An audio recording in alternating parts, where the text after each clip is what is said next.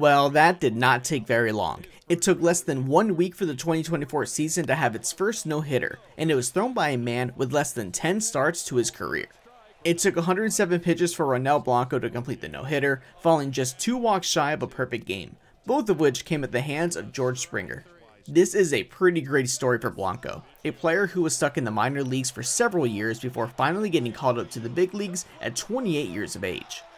Often coming in as a relief pitcher, Blanco got the start due to injuries to the Astros rotation, and he took full advantage, cementing himself in baseball history and possibly an extended stay in the Astros rotation.